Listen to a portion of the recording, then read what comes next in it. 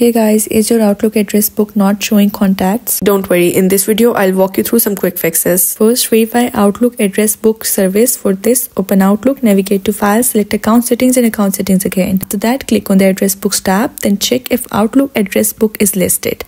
If missing, then click New, select Additional Address Books and choose Outlook address book. After that, click Next, restart Outlook and check if contacts appear in the address book. If the issue persists, then confirm Contacts folder is enabled as an address book. For this, open Outlook, go to the People or Contacts section, then right-click on the Contacts folder and select Properties. After that, navigate to the Outlook Address Book tab, then ensure that Show this folder as an email address book is checked. Then click Apply and then OK. After this, test by composing a new email and checking if contacts appear in the address book. If the issue persists, then check for multiple contact folders. This, in the People or Contacts section, review the list of available folders, then check if your contacts are stored in different contacts folder. Open each folder and verify its contents. If multiple folders exist, then consolidate contacts into a single folder if needed. Next, verify contact entries. For this, open the Contacts folder and double-click individual contact entries. After this, confirm that each contact contains a valid email address or fax number. And ensure email addresses are properly formatted and resolved. Then save and close any edited contact entries. Basically, this ensures all contacts meet the requirements for displaying in the address book. If the issue persists, then rebuild the Outlook profile. Open Control Panel, select Mail, then Show Profiles. After that, click Add to create a new profile and follow the email setup instruction. Then set the new profile as the default. Start Outlook and check if contacts now appear in the address book. Next, prepare Outlook data file. For this, close Outlook, open File Explorer and navigate to your Outlook data file location. Then use the Inbox Repair tool scan.psd.exe to scan and repair the data file. Then restart Outlook and check the address book. If the issue persists, then contact Microsoft Support. For this, visit Microsoft Support and provide details about the issue and steps already taken. And that's it. With these simple fixes, your Outlook should be back and running in no time. Don't forget to like and subscribe for more troubleshooting tips.